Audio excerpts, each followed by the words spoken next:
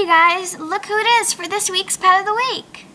Alright guys, so some of my friends say it's a wolf pup and others say it's a coyote pup. So what do you guys think? So no matter what animal you think it is, you have to agree, it's super cute. I just love how it has these color fadings. It just looks so awesome. And with all these awesome tufts of fur, it makes it look so wild. And I just love how it's like on the verge to howl at the moon. So I've had it for a really long time, so I'm not really sure where I got it.